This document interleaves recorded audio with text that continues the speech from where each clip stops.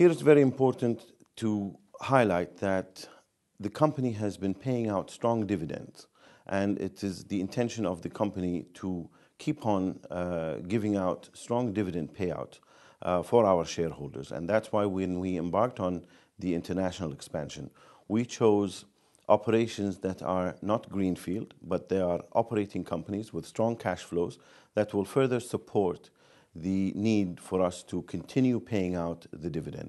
Now, I can't go into further details on what the 2013 numbers are going to be, because this really depends on how the performance of 2013 is.